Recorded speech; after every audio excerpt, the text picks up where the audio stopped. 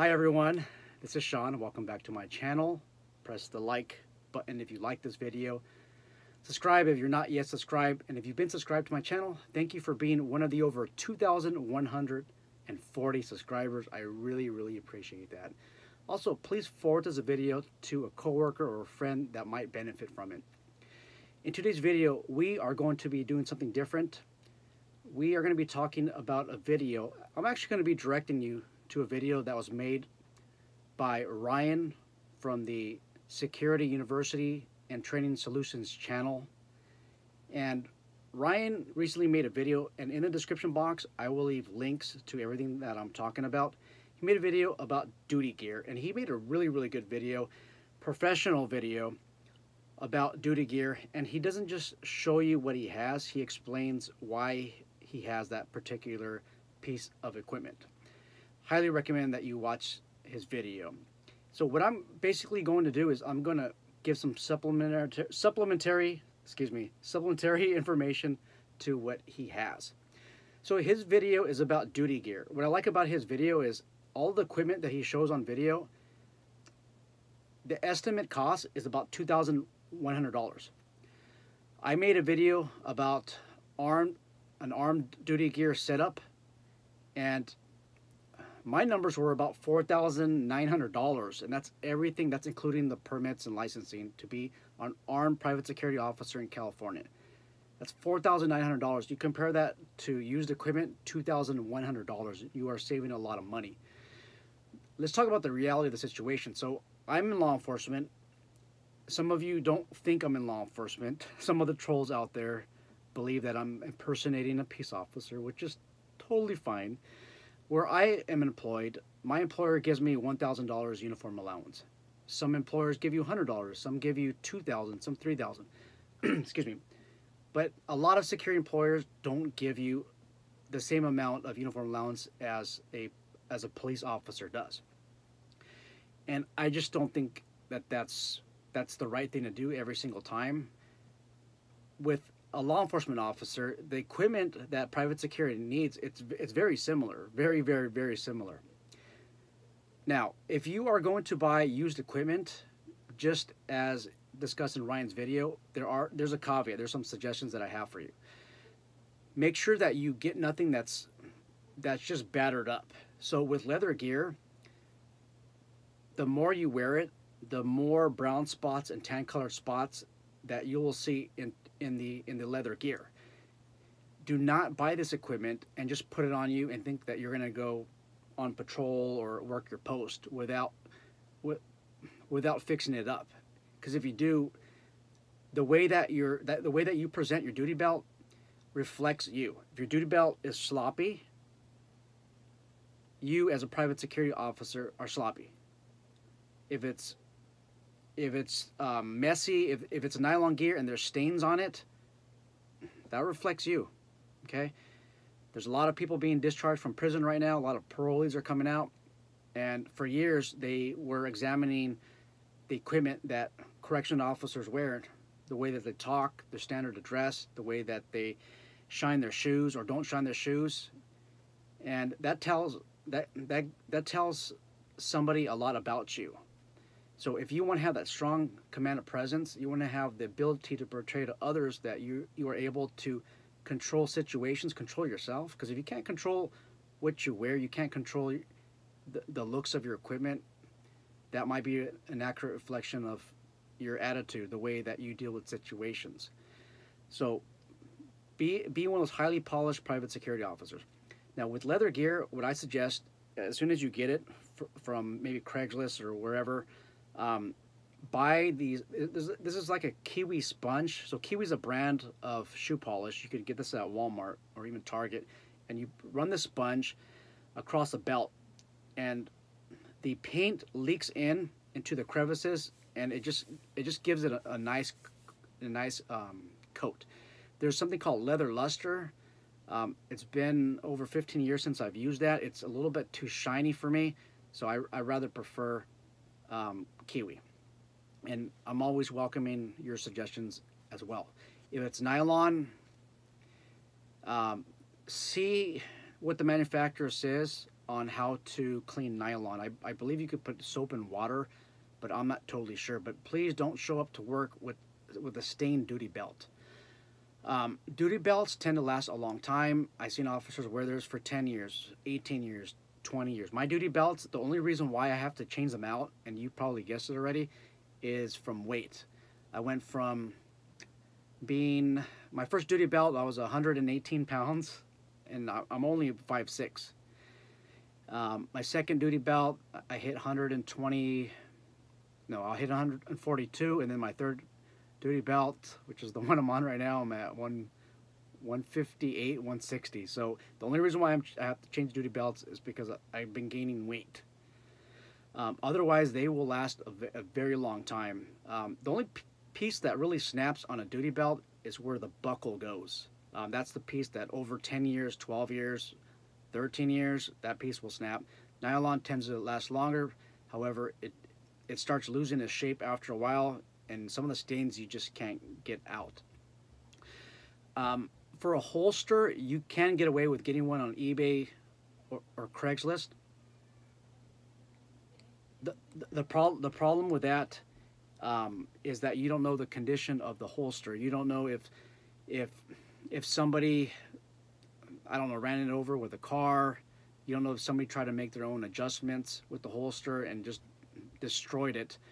You don't know the condition of, you don't know if the screws inside of the holster, if they're stripped, if some of the bolts are coming off.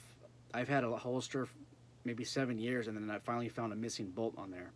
So please do a complete inspection, make sure that everything is there, and make sure that you're able to draw quickly with the firearm, and there's no obstructions at all. When you see any form of any portion of deformation inside of these holsters that involve especially the trigger guard area, that holster needs to go in the trash. Once the holster starts deforming where the trigger guard's at, you have a very dangerous condition. You can have a piece of leather or material that slips into the trigger guard. Once you holster that gun is going to go off. So please be very careful. I prefer a brand new holster. I usually won't mess around with the old ones. If you've been in this job a long time, you can make those risk a lot better. You can make those risk a lot better than somebody that's just barely joining in with private security, but that's something I don't negotiate with.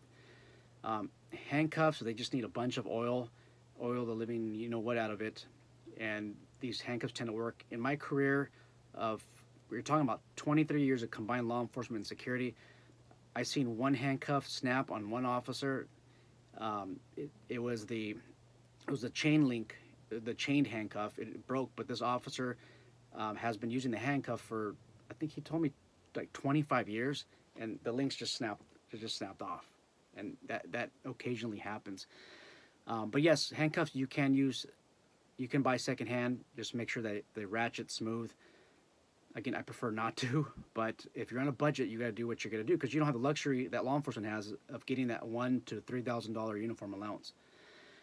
Tasers, again, just be careful buying them new. Make sure that they work. You need to spark test them. Make sure that that this device wasn't dropped. The way that you can tell somewhat is look at the dents and the scratches. There are tons of, especially the dents, dents and scratches on this taser device. And my guess is you'll probably consider the X26, just because that's one of the devices that a lot of law enforcement agencies are they're phasing out right now for the, I think it's the X7, or the Taser 7. So you might find a lot of X26Cs that are available. Just like Ryan said in his video, I don't see the Taser cartridges. And if you get expired one, it seems that they still work. In one of my videos that I made, I fired a Taser cartridge that's 5 years old, or 5 years past expiration, and it looked like it still works. Obviously, you want the newest unexpired cartridge, but hey, you know what? If you want to save some money, I'd rather have brand new Taser cartridges. Just make sure that you test out the Taser device, and you got to do your risk your risk assessment. Is it worth getting an expired cartridge? Look on YouTube, see if they still function or not. I've never had a problem with an old expired Taser cartridge working. Okay. If you decide to buy a brand new holster, make sure that you buy one that will accommodate the white light, well, the weapon light attachment to your gun. If you have a pick and tee rail on your firearm, you can accommodate a weapon light on there. You may not do it now because weapon lights are expensive. Your Surefire X300s easily run for $300. Streamlight, it's a little bit cheaper, but that's an additional $300. But look, in the future, if you decide to want a light, well, you're gonna have to buy a brand new holsters. We know that brand new holsters run an easy $250 to $300. So consider buying one where you're able to accommodate a light. And also, I would consider buying one where you can put a red dot optic on it. That's a new thing, you guys, is red dot optics. Your gun may not accommodate one, but you might want to get it milled out. Red dot optics are the thing right now. A lot of law enforcement classes, there's a waiting list to get into red dot optic class because that's the latest technology right now. If you decide later to get a red dot optic on your gun, if your weapon is able to accommodate a red dot optic, you are going to have to buy you may have to buy a brand new holster. So just do it right the first time, and there shouldn't be a problem. Also, I want you to keep in mind for the weapon mounted lights, some holsters, if you don't have the light on, if you don't have the light attached to the gun, then the holster will not retain the gun. Meaning if you put the holster upside down, if you don't have the light on it, it'll just fall out. It's the light device that helps keep the weapon retained. So please ask the manufacturer if you're able to wear it without a light. For brands of holsters, I only stick to two right now. It's Safariland, and the second is US Holster. The reason why I chose US Holster, or why I would go with US Holster, is because the employees from US Holster used to work at Safariland. Safariland, they took a lot of their operations to Mexico. This group of Americans decided, no, we are staying in America and we're going to form our own company. So these former Safariland employees began their own company called US Holster. It might be USA Holster. Most of their holsters are level 2 though. You might look a little bit better and you might find the level 3. The problem with Safariland is their technology is patented. So US Holster can't just copycat what Safariland has. So that's another drawback. Okay. I encourage you guys, this video is not a complete video. My video ends with Ryan's video with the Security University and Training Solutions channel. And one last thing before I forget. So I have a little bit of disagreement with the ASP, also known as a collapsible baton. Ryan talks about it. I would rather want a straight stick baton or a PR-24 or side handle baton rather than the collapsible baton. I've seen collapsible batons work, and I've also seen them fail. I've seen suspects being hit with a collapsible baton and them laughing at the officer. It just, the design of it, it's not as effective in my opinion than a straight stick baton. I don't have a collapsible baton to show you because I don't believe in them. I rather prefer my straight stick baton, but I want you to keep this in mind. Right now, if I had to pick and I was working private security, I would pick the collapsible baton, the ASP baton, only because a lot of employers will not allow you, well, a good percentage of employers will not allow you to carry a straight stick baton or a PR-24 with the argument that it looks too intimidating to people, and it should look intimidating. It should prevent somebody from committing a violent assault on you. That's a good. If it does that, that's a good thing. So I disagree with these employers not allowing their officers to carry a PR-24 or a straight stick baton. I would still right now go with, if I was on a budget and I didn't know where I was going to work, I would go with the collapsible baton. Okay. Anyhow, looking forward to dialogue with everybody over here. Just want to know what type of equipment you carry. And please go over to Ryan's channel. I'll leave a link in the description. His video is a lot more complete than this one.